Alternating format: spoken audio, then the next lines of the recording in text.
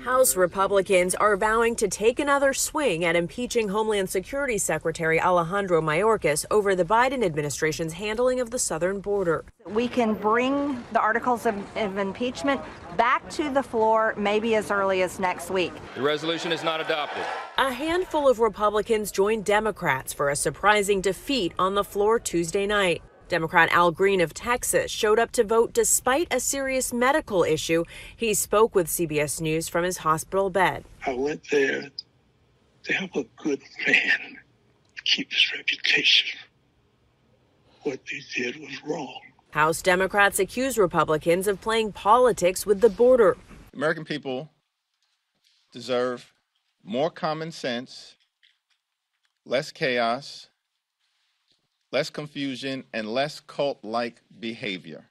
In the Senate, lawmakers face their own border standoff. A number of Republicans and even progressives are rejecting a bipartisan bill to crack down on illegal crossings. What the hell just happened? While negotiators are trying to keep the hard-fought deal alive, other lawmakers say they were left out. The idea that we committed to supporting whatever came out of this negotiation is pure, unadulterated bullshit.